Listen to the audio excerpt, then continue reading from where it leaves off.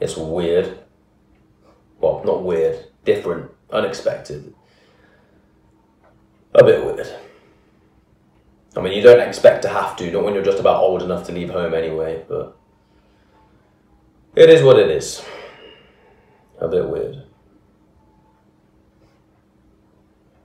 The world's turned upside down. From meeting new people and having to understand who they are, what they do, and why they're in your life. I mean, it's good they explain. It's a bit confusing all at once, but I'll ask questions if I need to. Plus, I still get to speak to Nana, and she knows what everything's about, so. Except for understanding what an app is. She was panicking where she gets the forms to fill them in. I tried to explain that it's not like that, just go with it, don't try and understand it. She said that's rich coming from the man who likes to ask everything about everything. Moment of silence. Man. She said it. I don't know what she's thinking, wanting me to comment on being called man. I just need to leave all that behind me.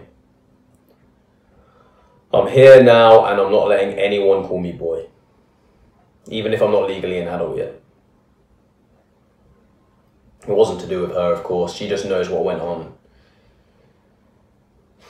It's probably her way of saying I'm here and I'm treating you like a grown-up.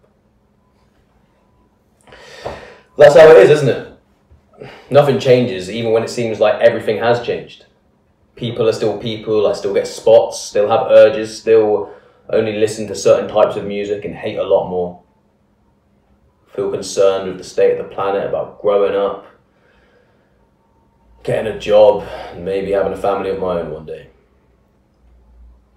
I mean, who knows, I might not, but I would want my kids to know that it will come good. I know you can't always be kicking off in that, and it's better to ask, understand, and trust that if you're okay with people, they will be okay with you. Mostly. I mean, that's life, isn't it? Like, you're okay with me. You just need to make sure that you've got all the tools you're going to need. Friends, information, experience, willingness, politeness, because they all cost nothing and score massively with a little bit of hope and belief. I mean, I used to feel like I had nothing, that the world just hated me, and that hurt. That's the little things, isn't it? Somebody's smile, or talking with someone that you like, or with Nana, someone who's there for you. And that's how it happens. It's the little things. It's not like we're born with concrete skin. It's more like your spine is a glass and steel skyscraper that can cope with any eruption or disaster. I mean, I don't know. I'm still learning. And it's like you said, it will be okay. It can be okay. It is okay.